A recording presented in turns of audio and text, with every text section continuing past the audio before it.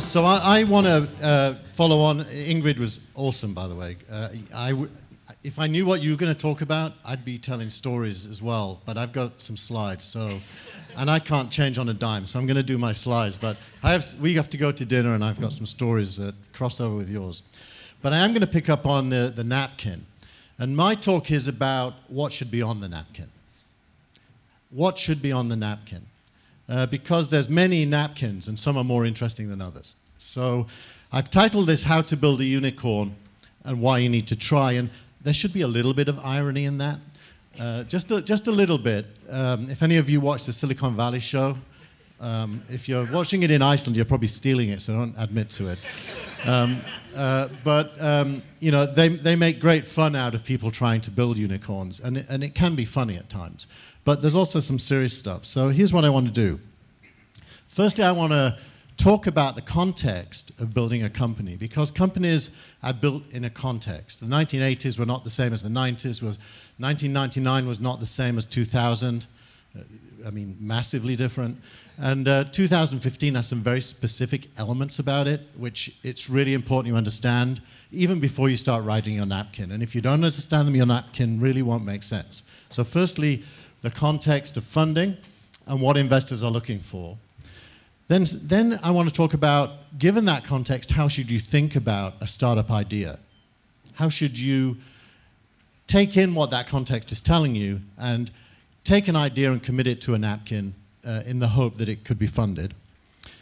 And I want to tell you about storytelling in that context, because storytelling is probably the single most important skill any startup founder needs.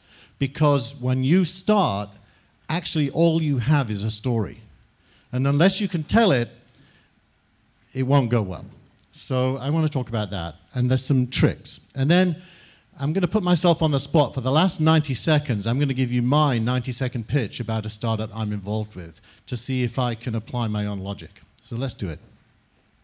So firstly, the context about unicorns. This is just a random set. I did a search on Google, unicorns, funding, and picked a random set of headlines that give you a sense of what is happening in the funding world today. Even venture capital firms are being judged by how many unicorns they were in. And a unicorn, by the way, I'm sure you all know, but just in case anyone doesn't, is a company valued over $1 billion. And there's now decacorns, over $10 billion. This is a Wall Street Journal thing. I think this will play. Let me just try. Yeah, this is going from February 2014 to today, and it's showing the number of unicorns and decacorns in about 15 months, going from 41 to 94. By the way, these are largely private companies, valued these above $1 billion, in some cases above $10 billion, by private investors who are putting money into these companies at huge valuations. So something is happening here, something different, something new. So let's put it in context. How has startup funding changed? And this picture is about Silicon Valley. The numbers would be different, but I guarantee it's very similar here in Iceland. And it breaks the funding environment down into 3 buckets, or in this case, weights. The first one is startup funding, seed capital, on the far, your left, my right. There's about $5 billion in Silicon Valley that is dedicated over a 3 to 5 year period to do seed funding. About $5 billion. And in that 3 to 5 year period, something like 3,000 companies will be funded. Something like 3,000. In the middle there's about $2 to $3 billion in companies like True Ventures. Malik's going to be here later today from True Ventures. Union Square Ventures. Brad Fell's here. He would certainly do some investing here, although a lot in the first bucket. That is dedicated to A, B, and C. Now, obvious point, it's smaller than the first one. There's less money available for the A, the B, and the C than there is for the seed. And less companies get it. About 90% of the companies who get funded in bucket 1 never make it to bucket 2. Never. About 90%. It may even be in the high 90s now. As Y Combinator and 500 Startups and other incubators enter the scene, the number of companies has grown and the rate of death has got bigger. But if you do make it through, and you manage to get traction, there's a huge amount of growth capital available from people like Kleiner Perkins, Sequoia Capital, and others for the winners. Uber, Snapchat, you all know the names. And they can raise billions of dollars as private companies because they have that secret thing, traction. This is from the New Yorker a couple of weeks ago. And it's from Mark Andreessen, and it's worth reading. Each year, 3,000 startups approach them with a warm intro from someone they know, and they invest in 15. 15. Of those, at least 10 will fold, so there's 5 left. 3 or 4 will prosper, and 1 might become a unicorn. With great luck, once a decade, that unicorn will become a Google or a Facebook or an Uber and return over 1,000x. There are 803 VC firms in the US, and last year they spent $48 billion chasing unicorns. In other words, most investors, when you walk in the room, the first question in their mind is, could this guy be a unicorn? And if the answer is no, that might be the end of the conversation, because that is what they're looking for. It's like a needle in a haystack. This is the 135 seed funds in Silicon Valley today that have at least 50 million, between under 100 million to invest. There's 135 of them. That went fast, so you can't read them. 135, under 50 million. That's where the 5 billion comes from. And those guys are typically investing usually under $1 million, sometimes under 200,000. If it's Y Combinator, it's about $120,000 for about 7 to 10% of your company. That's the first stage. Then there's these guys. This is Sequoia Capital, growth fund. Our growth team invests $10 to $100 million to help companies scale up, build commanding market positions, and realize their highest ambitions. Same thing, Index Ventures last week announced a $760 million fund for growth, Not for seed, not for venture, but for growth. What growth means is the risk is gone. It shouldn't really be called venture because venture is about taking risk. This is about, private equity, putting money into something that's already a winner and turning it into a little bit more money, 2, 3, maybe up to 5 times what you invest over some period of time. So that is the ecosystem. Now, the interesting thing is, even though this may sound appalling and irrational in some ways, from the point of view of human society and evolution and advancement and science and innovation, it is capitalism, and as we know from Michael Douglas, greed is good, and it's rational. This is why it's rational. The world has changed massively, and there are now 2 billion of us walking around with supercomputers in our pockets who will pay or be advertised to as we use that stuff. And 2 billion people as a marketplace is huge. And sometimes you can get to a big percentage of that 2 billion people very, very quickly, in weeks or months, due to the infrastructure that's in place. The app stores, for example. Imagine when we started, being able to launch software and within 24 hours it'd be available in over 200 countries to download and install and buy. It wasn't possible. I remember doing a deal with Compaq to get EasyNet, which was my ISP in 1994, to get the disks on the hard drive, and I think we got to 1 million people in a year, of whom 1% ever opened the floppy disk. It was very, very hard to get things distributed. Now it's easy, and there's 2 billion people right there in the Google Play Store or the Apple App Store. So unicorn building is not fictitious. There is a real basis for why you can build huge companies quickly if you think in the right way. This is, again, going back to Mark Andreessen, who is a controversial figure, and this will make him more controversial. He was talking to Deepak, who was the founder of one of his companies, Doshi, sorry, and he said, mediocre VCs want to see that your company has traction. The top VCs want you to show them you can invest in the future. You can invent the future. In other words, don't come in and tell me what your quarterly results were last quarter. Don't come in and tell me you can do 10% better than that other guy. That's traction. Don't come in and tell me you got 1 million downloads.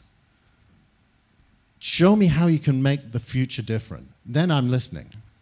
So, most VCs are what these guys call mediocre. The word traction is the first word out of their mouth. For those of you who are founders, the next time a VC asks you, what is your traction? Show them this slide. And say, I'm not sure I want you to invest in my company. You don't seem to be thinking big enough. So, given that backdrop, how should we be thinking about startup ideas? So this slide you can take with you for the rest of your life. The first thing you have to do is think historically. What does that mean? Don't think in a constant way or a static way. Think about the past, the present, and future as being in movement, in change. And where you want to be playing, let me go back. Where you want to be playing is here, on that overlap between now and the future. So if your idea is to build a social network on the web for people to interact with each other, past, not future, not present even, past. If your idea is to build a search engine, past. People don't use search that much on mobile. They use apps, not web browsers. So if your idea is to build a website even, past. Not present, not future. You've got to be thinking about not just the present, but the near future, where that line overlaps with the future. And your idea on your napkin, unless you can very confidently say, it doesn't exist today, but it will in the future, and believe that, it's probably the wrong idea. And confidence, by the way, comes from that. Confidence is not only a subjective thing, it's from actually believing in something. And if you believe in it, you will probably be confident even when you get beaten up, as long as you believe in it. So in that little oval shape, there are only two things. If you were to reduce the world down to the atomic level, there's only two things. I call this the living dead. There's the living dead. I call it the living dead because of AOL. AOL really is dead, but it's living. A lot of things are the living dead. In order to qualify for being the living dead, you shouldn't have much of a future, but you probably still survive. We'd all have different debates about who should be in there, but I personally put Google in there and Facebook in there, which up until 2 years ago. Facebook were definitely in there, but then they bought WhatsApp, and then they bought Instagram, and suddenly they're not in there anymore because they've changed themselves. Microsoft definitely was in there. The new CEO is doing some interesting things. They might be able to get out of there. But hence, this is not static. It changes depending on what people do. But you can pretty much say something is the living dead. And if it's the living dead, you don't want to replicate it. You don't want to become the next version of it. Just don't go there.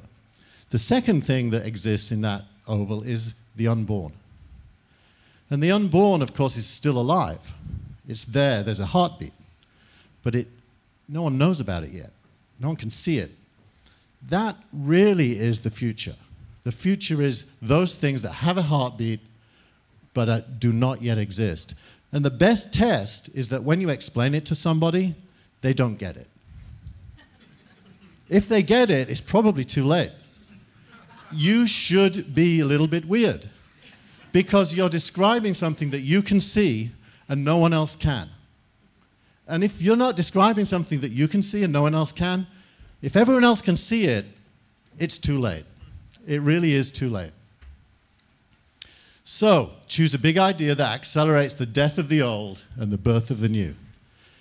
All those words are important. Big, idea, it's not a business yet. It's big, it's an idea. It accelerates the death of the old, so you're going to disrupt something. And it accelerates the birth of the new, which doesn't yet exist. So now let's talk about storytelling. So you've all got your idea. You've put it on a napkin. You may have built a prototype. You've actually done something. How to talk about it? Well, I think this is a useful way to think. Think about if I was a publisher and you were coming to me asking me to publish your book, what would you need to have done before you walk in the room? And this is not very interactive, so I'm not going to wait for the answer. I'll tell you what you need to have done. You need to firstly, I've written 2 books, so I know this, but it's logical and obvious, and anyone knows this whether you've written a book or not. The first thing you need to do is, what is the book about? And that is not the same thing as the first chapter. It's the plot, the beginning, and the ending.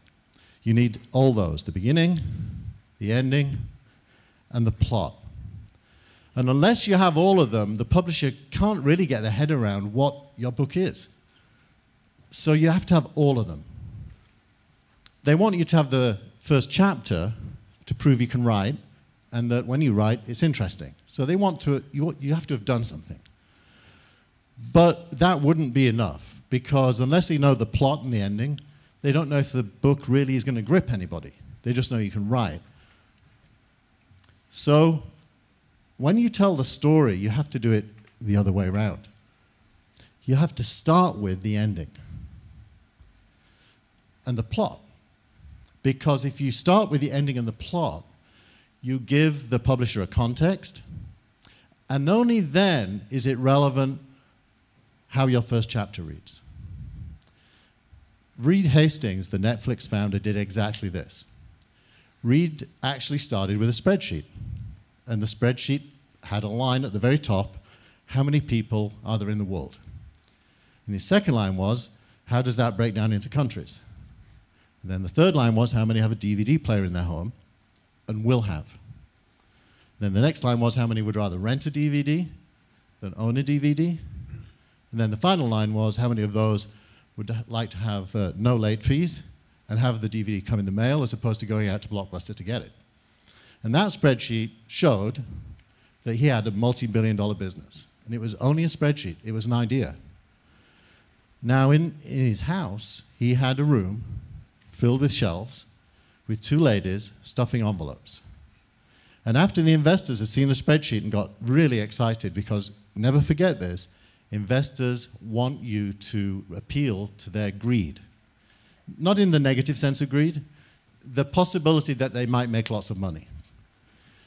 They want someone to walk in the room and just blow them away. It would make their day. It's like the music guy who sees a band and listens to a song for the first time and knows they're going to be stars and no one else knows about them. That is the dream of the investor. They don't want the guy to come in and show that he's been really prudent, saving nickels and dimes, hasn't been spending too much, and has a great business that today does $1 million a year and next year will do 3. That's not what they're looking for. Not interesting to these investors. So you really have to get them to feel greedy. And what Reed did is he then took them into the back room and showed them the ladies stuffing the envelopes. And immediately they put that in a context. Not only has this guy got a big idea, he's actually executing it, and people are already getting the DVDs. And these 2 ladies in this back room look larger than life. If he'd have taken them there first, the guys would have said, well, this isn't interesting. So you have to put your operational excellence, your day-to-day execution, your prototype into that context. And if you don't, you're shooting yourself in the foot because you're making people bored, not excited. Even if you're excellent at operations, it doesn't feel big enough. So, now I'm going to put myself on the spot. How long have I taken already? 15 minutes. Okay, this is my last 90 seconds. I run an incubator called Archimedes Labs. We do investments in companies, accelerations, but we also invent ideas ourselves. Those are called incubations, whereas the investments are called accelerations. And this is one of our incubations. It's my idea, so I'm in love with it. It's called Chat Center. And I'm going to try to do what I just said needs to be done in the next roughly 90 seconds. So here we go, Chat Center. Mobile has changed the world. There are 1 billion websites, but there are over 2 billion small business owners who are on smartphones. Consumers discover those businesses on the web, but the owner of the business is walking around doing their job with a smartphone in their pocket. which has led to a problem.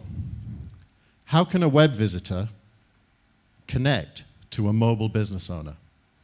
You go to the website, you actually want to interact with the person, but there's no one there, it's just a website.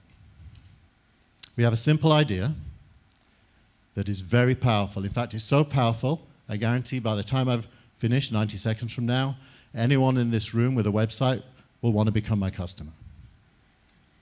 It makes you reachable on any device, anywhere, at any time. It's a simple, universal chat address. What does that mean? A universal chat address is a chat address for your phone where the sender doesn't need to do anything, doesn't install software, doesn't have to do anything. But if they know your chat address, just like if they know your phone number, they can ring you. If they know your email address, they can email you. If they know your chat address, they'll be able to chat with you.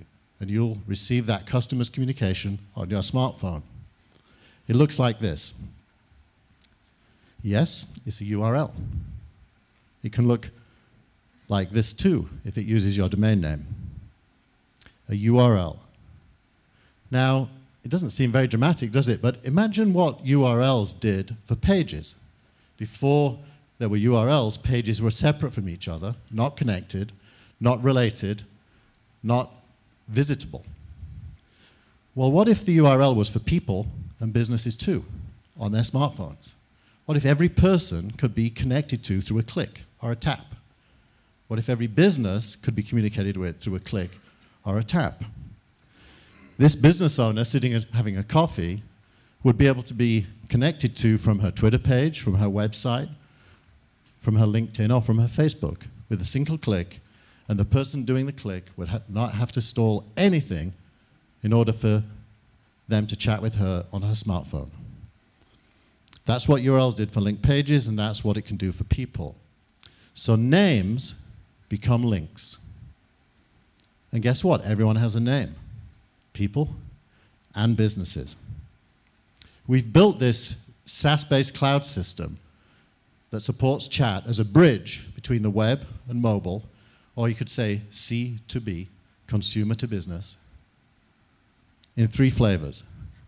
If you buy the service, you can have a button, click to chat, a simple URL which can go anywhere, or a widget that pops up in your website so that the person on the website can chat with you through the widget. It works on the web to mobile. It works from social media to mobile. It works from app to app, where the app developer wants to build this in for its users. It works from email to mobile, either in your signature or in email campaigns. And it works mobile to mobile. It's got a simple user interface, just like iMessage or iWatch, Apple's Watch. And it's $3.99 a month, $3.99 a month. Now, we asked the question, how big could this be? And we note that there are 970 million or so websites out there and 270 million people who already pay for their name, domain name in this case. So we made Chat Center work with domain names and appeal to people who already own their names, just to extend it so that the name can do email already, it can do website already, now it can do mobile chat too, same domain name. We emailed 16,000 of these people just to test if they would buy, and 1 in 1,000 did. And we're sitting on 270 million of these email addresses, which means that our first year revenue, if we just were to connect to 100 million of them, would be about $3.5 million. First year revenue. I've done many startups. The biggest first year revenue I've ever seen is under $500,000, so this would be huge. We're about 1.5 years into this, and we're looking to raise $1 to $2 million, and if you give us that money, you'll own about 20% of the company. You'll go into this table as a 20% owner. Thank you, and come with your checks afterwards. So that's my pitch. That's my pitch.